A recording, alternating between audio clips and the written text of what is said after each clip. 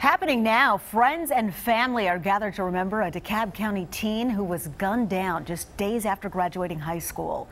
Visitation for 18-year-old Travon Richardson being held tonight at the Gregory Levitt Funeral Home on Flat Shoals Parkway. Richardson was shot and killed last week. Tavian McDay, also 18 years old, was arrested in connection to the murder. Loved ones described Travon as a kind young man and as a dedicated athlete. He played football and had earned himself a football scholarship to Valdosta State.